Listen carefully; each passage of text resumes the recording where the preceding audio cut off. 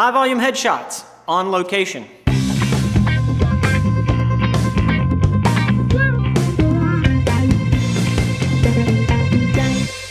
Hello world, my name is Matt Spa and I'm a photographer, videographer, and early riser in Atlanta, Georgia. I'm in the middle of day 2 of what for me is a high volume headshot job. This could be school portraits. This could be a number of performing artists at a theater company. This could be a bunch of corporate executives that you have to do all at the same time, thus high volume. For me, this job will end up being probably about 375 to 400 photos over the course of 3 days. I'll be able to do all of that essentially by myself, and I'm going to show you how I do it. I've figured out some tricks that make it easier. I've figured out some ways that kind of can help to guarantee success at the end of the job, and we'll talk about all those today while we're here. The first thing you have to do to get this and get it done right and get called back again is take nice photos. I will talk about my settings, where my lights are, all the power settings, f-stop, shutter speed, all that stuff. We'll get into all those specifics to get good shots. But just as important, and maybe even more important, is to be extremely well organized. When I get a job like this, I will have the organization send me a spreadsheet that has a list of every single person that needs to be photographed. And in the case of this school, I've also got their ID numbers. Those ID numbers are going to have to match up to their name for their ID cards, for their photos to go into the yearbook, for the parents to be able to order prints, etc. So what I need to do is tie those two things together with a database and then tie them together when I shoot the actual images. And again, we'll talk more about that when we get into the specifics of the shoot. So organization is key. In my case, I will take that spreadsheet and I will actually print out each class. When those individuals come down, I ask that the teacher put them in alphabetical order. So my spreadsheet is listed. I'm basically going to receive kids in the order that they are on my spreadsheet, and I'll have their number right there. The next thing that I have to have in this is some kind of helper. I have to have an assistant, and what I like to do is get the organization who is hiring me to provide that person. When they do, there's a very good likelihood that that person is going to know the facility well. They're also going to hopefully know the students or the actors or the individuals that you're taking photographs of, so they can really be helpful on a lot of different levels. The main thing that I need is somebody to feed me the numbers as the students come in, but also to be with me all the time. In my contract that I send out to a school to secure the work, it states that I will never be left alone with any of their students. So if I have an assistant with me, it's very helpful just to add an extra layer of protection. And when the school sees that in the contract that they get, it also lets them know that I'm aware that we need to have a certain amount of security. This is mission control basically for 3 days. I have got a laptop on a heavy-duty laptop stand. This is a MacBook Pro. It is tethered to my Sony a7 III, and for my capture, I'm using Capture One. Let's take a quick look at Capture One. There are some very powerful features here that make it ideal for tethered capture.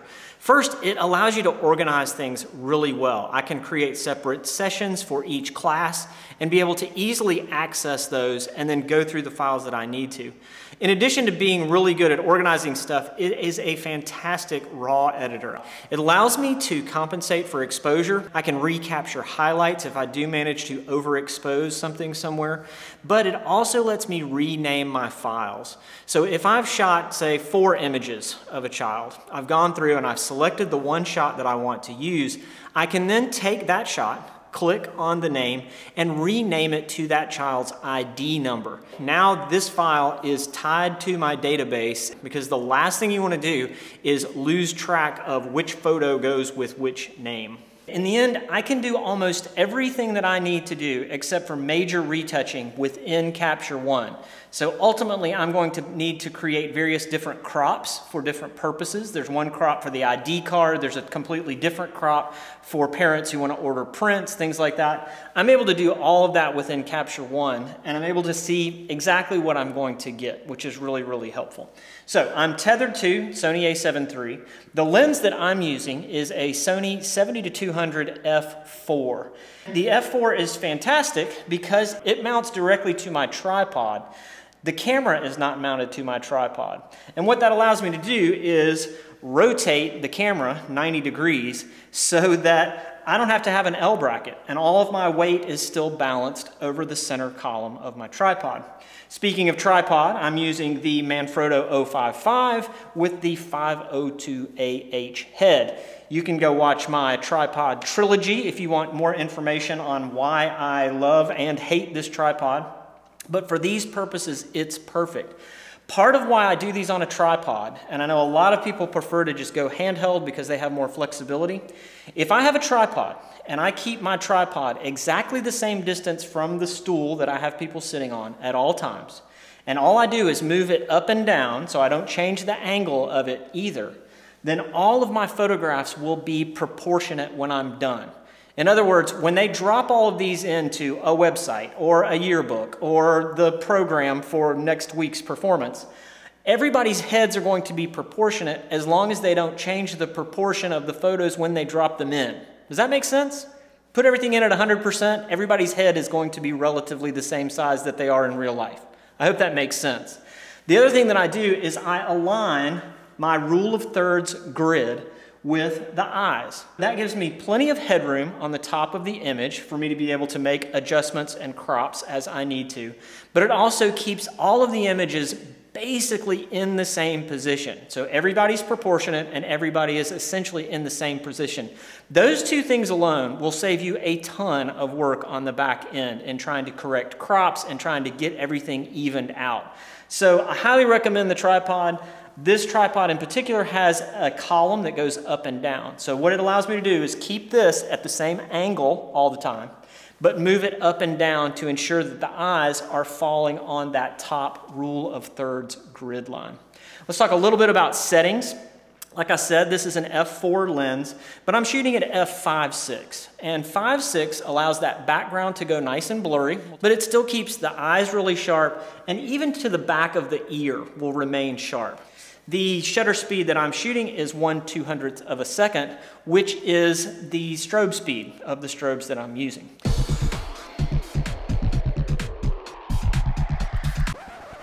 The strobe that I'm using for my key light is an Evolve 200, also known as an AD200 under the Godox name. Mine are branded by Flashpoint because I buy them from Adorama. I find these to be extremely reliable and consistent. I don't get varying powers once I get them set. And I think in 400 headshots, I had 2 misfires. And I think those were more a result of the transmitter than they were of the actual strobe themselves. So key light is the AD200, and I've got it set at 1/4 output plus 2/3 of a stop. So quarter output plus 0.7 stops. So it's not running full bore all day long. It's really running a little over quarter power, not quite half. So it allows me to have really fast recycle times as well. That key light is in a 43-inch glow softbox. The softbox has a single layer of diffusion and a grid in it. And that grid really helps me to control how much light is falling onto the background and keep it very localized onto the subject. I'm controlling the intensity of my flashes with an R2 Pro S controller. I think there's a newer one of these, but for me, these things have so many buttons and so many knobs that once I get used to finding what I need to find, I just stick with it. This is an extremely reliable unit. A pair of AA batteries will last me easily for this entire shoot. I can change the power of my strobes from here. I can also change whether they're operating in manual or TTL mode, and it's just really reliable. My hair light or rim light is just a speed light. It's in a Photix Easy Up box that's got a single layer of diffusion and again a grid on it. The power on this unit is actually at 1/16th of full output. And what this does is it just gives me that little bit of rim light around the far side of my subject and helps to get a little bit of a highlight on that side of the face. For fill, I use a 42-inch reflector. This is a 5-in-1 unit that just pops out, and I've got it on a simple stand that has a couple of clamps clipping everything together. I've got it low and at an angle, so it's helping to fill in those shadows underneath the chin, underneath the eyelids, and on the far side. As far as placement of everything goes, I know you can't see the whole setup here. I've got a time lapse, I'll throw that in, maybe it'll help a little bit, but I can give you an idea of the distances that I've got between things. So my stool is sitting at a 45-degree angle to the camera, and it's about 4 feet off of a hand-painted canvas backdrop that is 6 feet wide by 9 feet high. You really don't need something that big for this, but I like to have it far away. I like to have some breathing room in here, particularly for younger students to come and go. It's not so claustrophobic or intimidating, hopefully. My key light is right here. It is about 3.5 to 4 feet away from my forehead right here, the first thing that it's going to be hitting. And it's angled down at about 60 degrees or something like that. It's maybe 30 degrees off of a center line that would be right here. The light from that is being split. So half of it's kind of hitting me, half of it is hitting this reflector. The hair light or rim light that's back there is a little over 4 feet away, and I've got it to where my head is about in the center of that unit. So hopefully that gives you some idea of the layout that I've got here and just the way that I keep things set up for a number of reasons. One, obviously to make good looking photos, but to also allow people to come and go through this space pretty quickly. Before I wrap this up, I want to talk a little bit about exposure. In this school, they have an extremely diverse student body. So I have children that are very, very pale. We have students that wear uniforms, and so some of those are white, some of them are dark blue. We have skin tones that range through medium brown to very, very dark. I try to expose for that white shirt. Then I feel like I'm safe. When I get to individuals that have darker shirts or maybe darker skin, I can always tweak the exposure setting in Capture One, and it's another reason why I use it, because it has so much flexibility in processing raw files. I'm able to do that and still get some consistency across the board, but get very nicely exposed images of everybody. I realize that's a ton of information in a relatively short period of time, but hopefully the setup that I use, the settings that I use, the way that I'm capturing things will be helpful to you if you're trying to do this kind of work. If you are trying to do this kind of work, having a reliable and repeatable workflow is going to give you a foundation that you can go in with some confidence.